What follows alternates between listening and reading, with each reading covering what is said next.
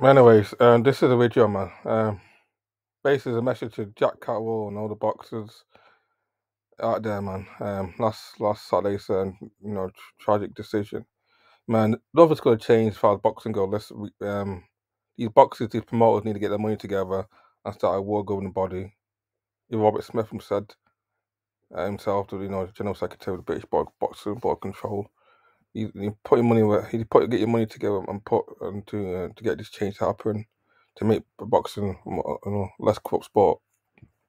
Start a world governing body to prevent this corruption in boxing, prevent the dodgy scoring and these fucked up scorecards and whatnot.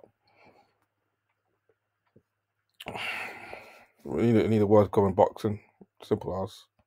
That's the solution. World governing body where everybody knows how to score a fight properly. Everybody knows what to expect from a scorecard. People can understand inside and out how to score a boxing match properly, because it's very vague at the moment how to score boxing cards. So much vague.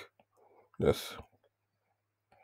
There's the one governing body to unite the whole four ownership bodies together, so that we know what's what in terms of scoring a scorecard.